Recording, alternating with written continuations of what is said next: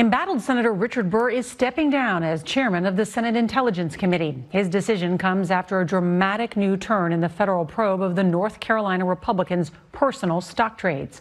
Here's CBS's Jeff Pegues. North Carolina Senator Richard Burr was on the run today from reporters. Can you explain to us at all what happened last night? Everybody all let this investigation play out. In a stunning move, FBI agents went to Burr's home last night and seized his cell phone. Now evidence in a federal investigation of whether the senator used information from confidential briefings on the coronavirus when he sold off as much as $1.7 million in stocks.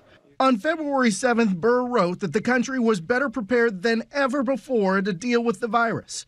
6 days later, he made 33 individual transactions, including hotel stocks, which would be hit by the virus. His brother-in-law sold stocks the same day.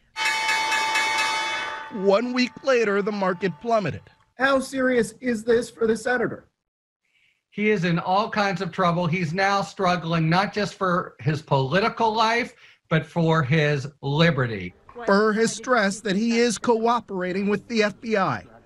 Jeff Pegues, CBS News, Washington.